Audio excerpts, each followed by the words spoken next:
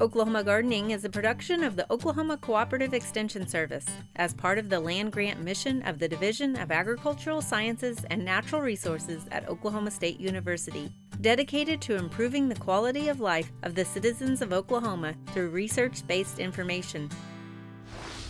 Underwriting assistance for our program is provided by the Oklahoma Department of Agriculture, Food, and Forestry, helping to keep Oklahoma green and growing. Today on Oklahoma Gardening, we are talking about fruit trees. Becky Carroll shares with us about frost pockets, chilling hours, and how to hill them in until planting. Then we head over to Greenleaf Nursery to see all the work that goes into their container peach trees. Almost like an ombre of sunset color. It's not the flowers, right?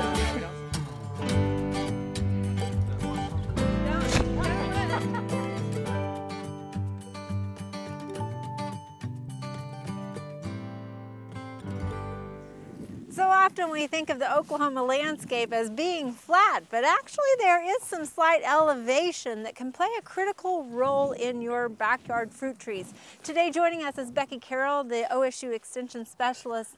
Becky, let's talk a little bit about these frost pockets that we can find in our landscape. Yeah, cold air is a lot like water. It's going to flow downhill and collect. So these low spots like right here, this is going to be maybe a couple of degrees colder than even up where we were starting. And so it really makes a big difference on the location that you plant your trees. So why do you not want fruit trees in frost pockets? Obviously, because it can do some damage, but let's talk about the mechanics of it a little bit. So, you know, most of our fruit trees are going to be blooming early spring. And with Oklahoma's weather, we never know when we're going to get that last spring freeze. And so if we can keep those trees a little bit warmer, we'll have a better chance to have a fruit crop. And so even a degree or two can make the difference between having fruit and not. And so we saw it last year, a lot of areas where those low spots, that late April freeze that we had last year, those low spots had trees with no fruit in the bottom part even. And so it can make a difference just in that tree space. So maybe the top part of your tree has fruit and the bottom doesn't. So it can make a big difference in just little things. So we're out here at the Cimarron Research Station, and there is a bit of, it's flat, but there's a bit of elevation from the north side all the way down to the south with pecans behind us. Tell us a little bit about how y'all have laid out your planting to deal with that elevation. So peaches are one of the earliest blooming. So they usually bloom the middle of March. You can just about put your clock on March 15th to the 20th in this middle part of the state. And so they're blooming before pecans and apples and pears usually. So we want them on the best location, the best site. And here on the station, that would be right up on top of this hill. And so it had the most elevation, really good soil. So when we get cold air, it settles down that hill, flows all the way down to the bottom. And last year we had some of those trees in the very bottom part of the pecan trees had some freeze damage, and the ones up a little bit higher didn't have any problems. And so it can be a big problem if you're in one of those low areas. And it doesn't have to be a big slope like this. It can just be a little bit of a dip in an area can cause a big issue as well. All right, so I'm talking about elevation. Is there a particular side that we should be looking at too on the slope, or? You probably, if you have a choice, an eastern facing slope is going to be better than north or south, just because it's going to warm up a little bit slower, and it's not going to be as cold if it's on the northern slope. The south facing slope is going to get more sun, more warmth, and so those buds may push and come out a little bit quicker. So eastern slope, a little bit better, but I would really look at elevation first. All right, Becky, thanks again for giving us a new perspective on how to look at our landscape.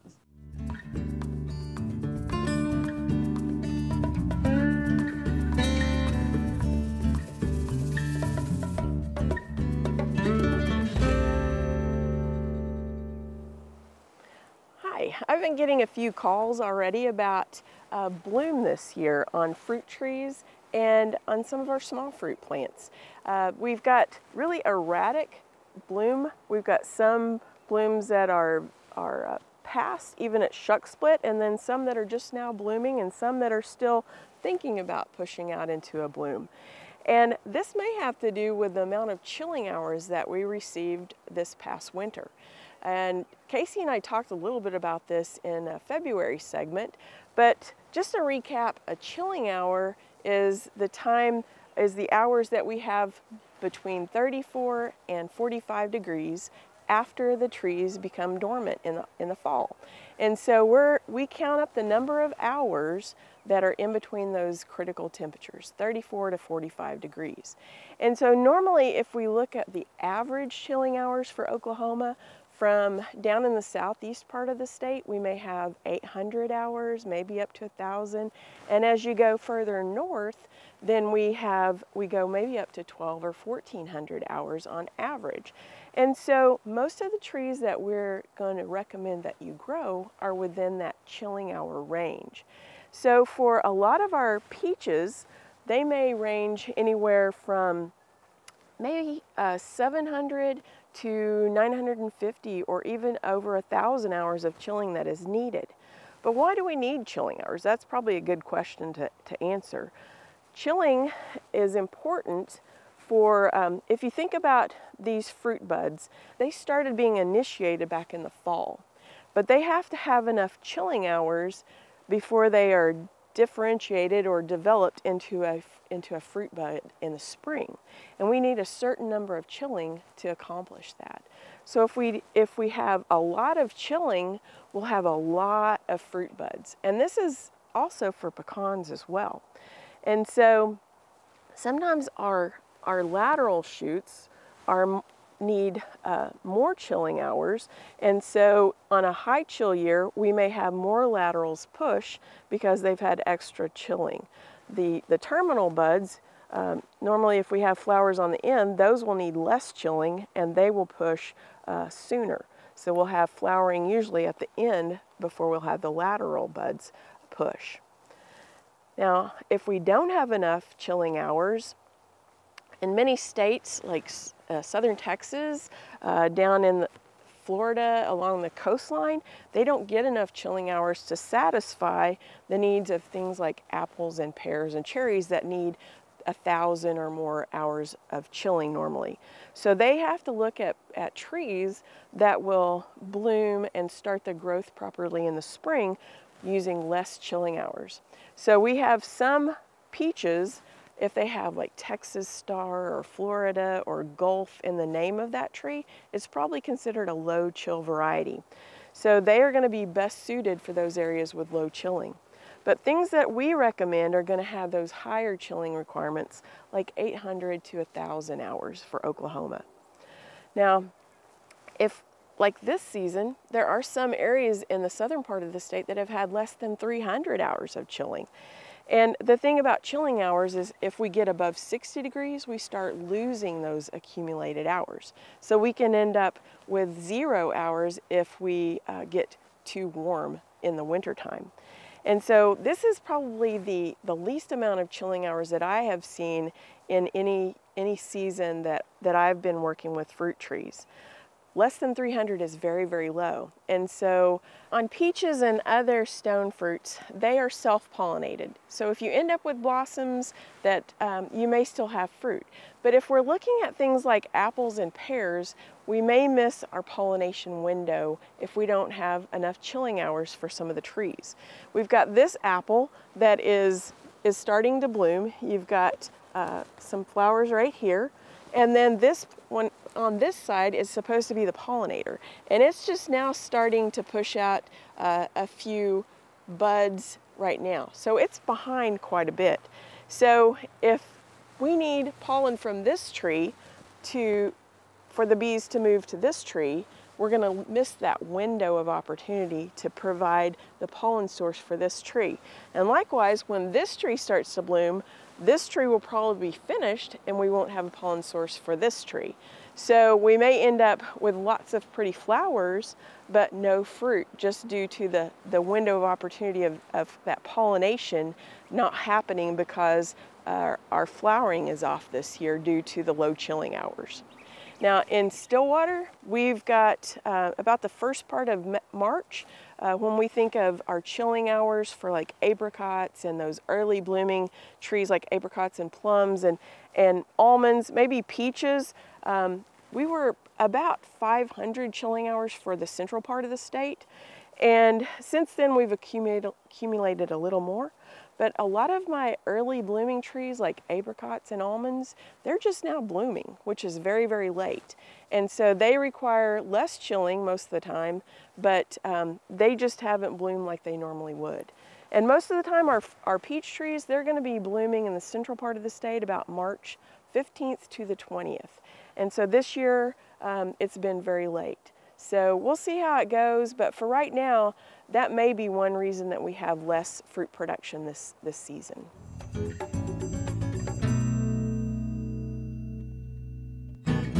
Today we are here at the Cimarron Valley Research Station in their fruit orchard, and we are joined by Becky Carroll, who is our fruit tree extension specialist. Becky, I know a lot of times this time of year people are looking to add fruit trees into their backyard. Tell us a little bit about some advice you might give that first time grower. Well, the most important thing is make sure that you're buying something that is adapted for your area.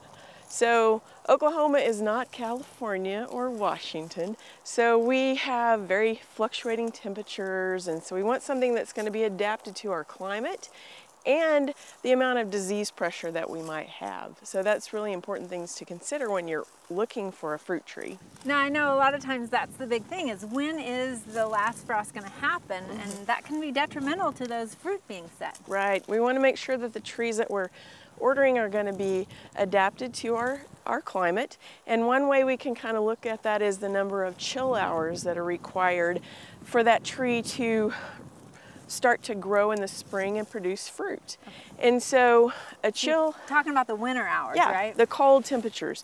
And it has to be between 32 degrees and 45 to 50. There's a couple of different models.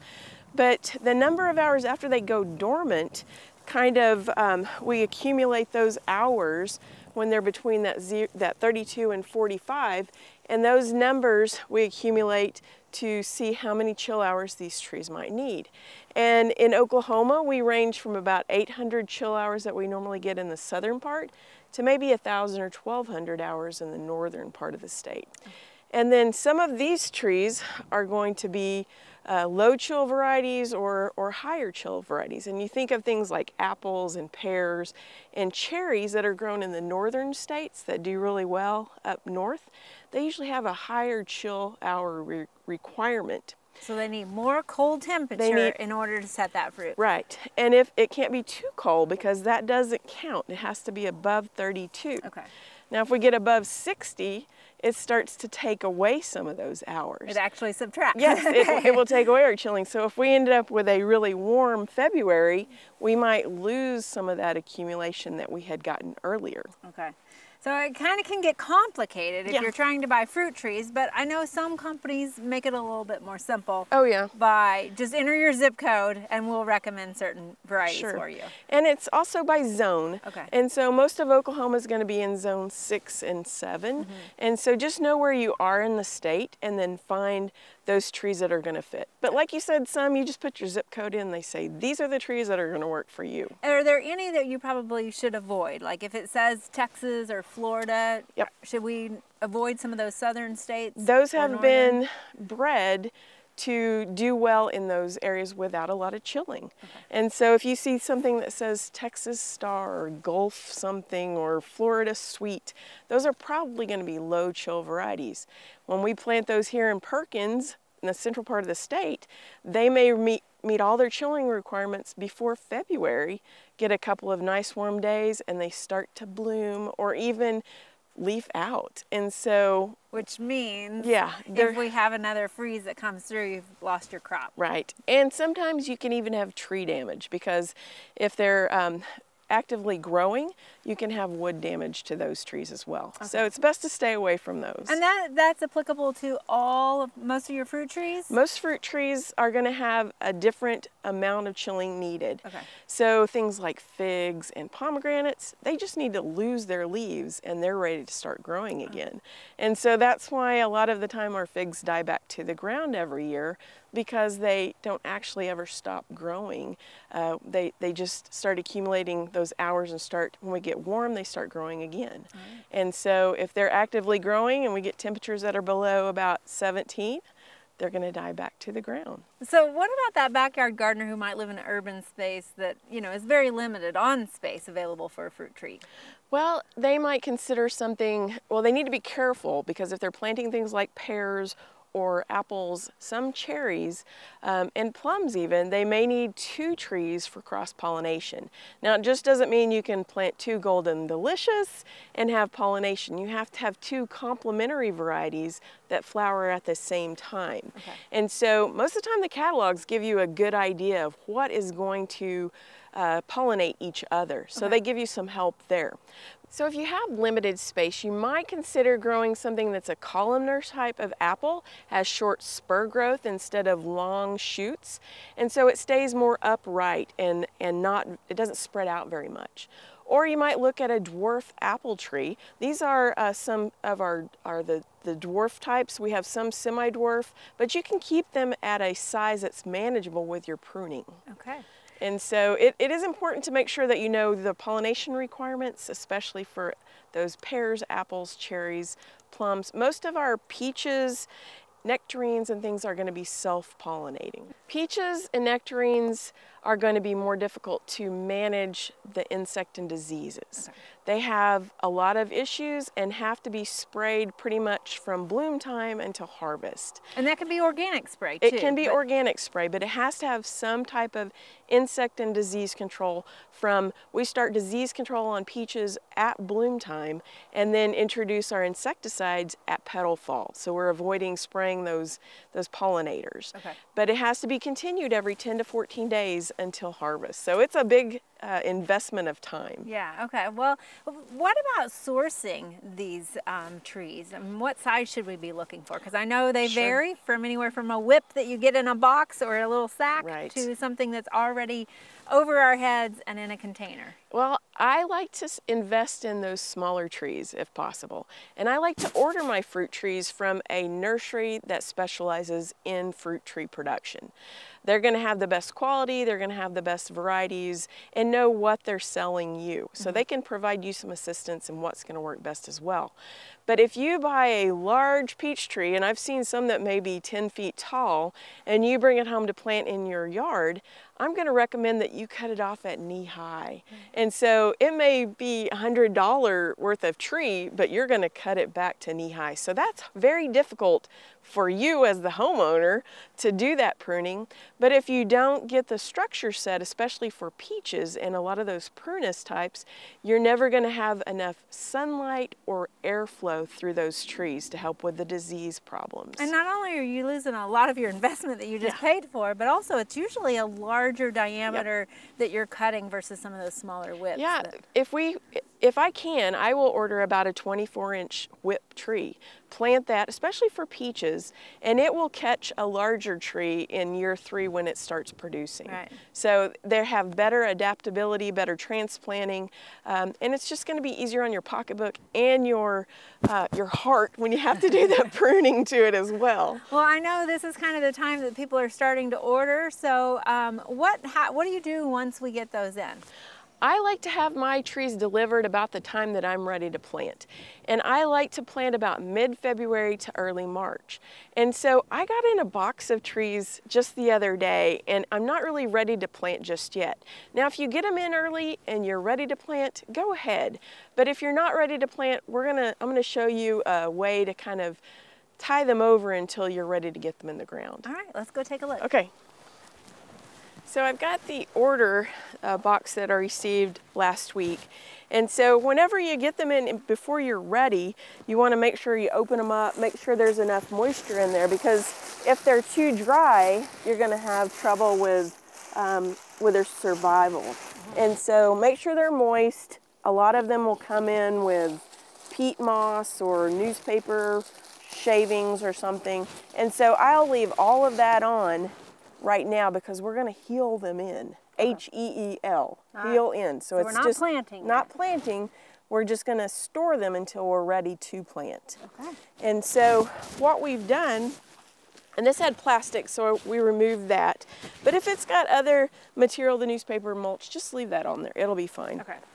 Now this is just protecting the roots from freezing or drying out. And so we're going to lay them in this little ditch that we've already prepared. So it's kind of a flat surface and then it levels out.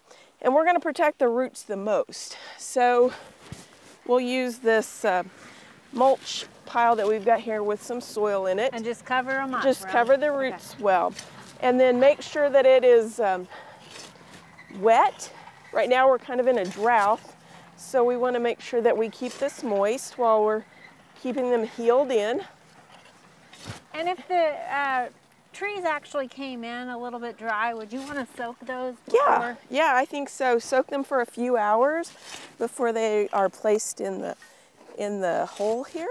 And that goes for before you plant as well. You would want to make sure that they are have a lot of moisture. And now, how far up do you go? Just where the crown well, you can would be? cover the rest of it with mulch if you'd like, but the most important thing is just make sure that it's tight with no air pockets in here, so it protects those roots. I mean, it looks pretty rough. I know, you're just stepping on it. But it's really not going to hurt them. And the more soil mulch that we're covering them with, the more protection it's going to provide. Now, we really want these to stay dormant until we plant them. And so that's another reason we could cover them completely over. Okay, so basically we're just laying them down. They're not going to start rooting in here or anything like now, that? Now, if you leave them, they will. Okay. But we want to just keep them here until we're ready to plant, which is going to be in just a couple of weeks. Okay, so it just buys us a little time until we have that perfect spot figured out. Yep. All right, well, thank you, Becky, for this little introduction into backyard fruit trees. And I know there's a lot more to be known about this, so we will catch up with you again later. All right, thank you.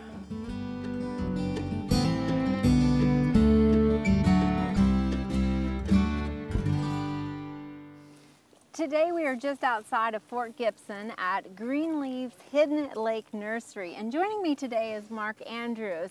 Mark, a lot of people are eating those delicious peaches this time of year, but you're working on the future crop of peaches, right? Right. So these crops that we're working on are for next year and future years beyond that. Okay, so we've got tiny little peach trees growing here, but these aren't what's going to be the finished product, right? No, this is just, these are young peach seedlings that are here in the field, and what we're going to do is use these to bud the improved varieties that everybody's looking for at the grocery store. So if they're looking for a Hale Haven peach or a Red Haven peach, whatever variety it is, that's what we bud onto these so that we know we've got a good consistent crop and that it's true to the name of the peach. So what we do is we collect wood from known trees. Okay. So we go to orchards where we already know what the tree is, and we collect wood from that particular variety, and then what we do is we take small little buds and we go ahead and graft those onto these seedlings. And then after the bud goes ahead and heals onto that tree and everything, then we break the seedling tree off and put all the energy into that bud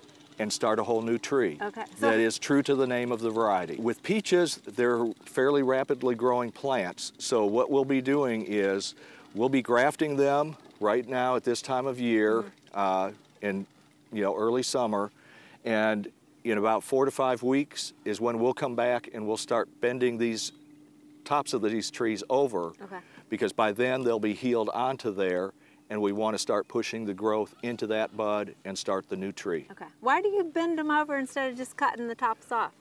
It seems to work better to bend it over. There's still a little bit of energy that comes from the leaves and everything like that to feed the plant and everything, but by breaking it over, you're disrupting the growing tissue, the xylem that transmits the nutrients and water. So we're stopping that from going up into the rest of it. It's all going to the bud, Okay. but there's still enough leaves to kind of support the plant Right. and keep it going. Okay.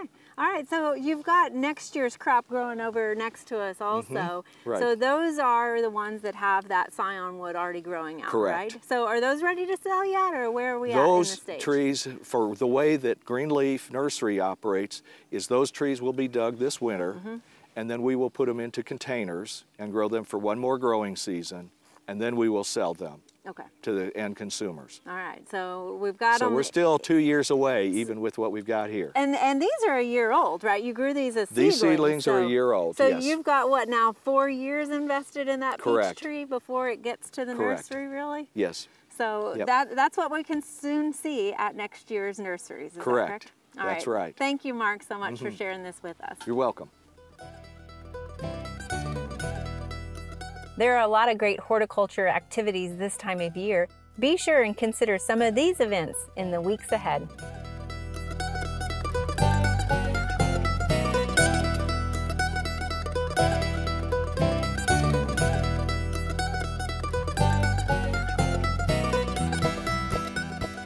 Join us next week on Oklahoma Gardening as we walk through all the home lawn concerns.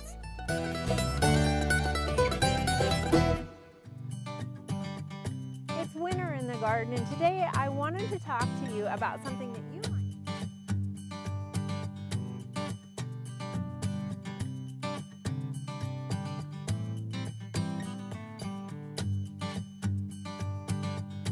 To find out more information about show topics as well as recipes, videos, articles, fact sheets, and other resources, including a directory of local extension offices, be sure to visit our website at oklahomagardening.okstate.edu.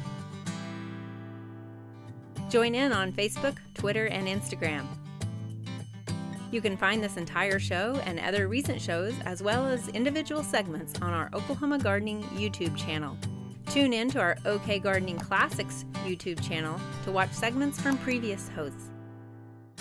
Oklahoma Gardening is produced by the Oklahoma Cooperative Extension Service as part of the Division of Agricultural Sciences and Natural Resources at Oklahoma State University.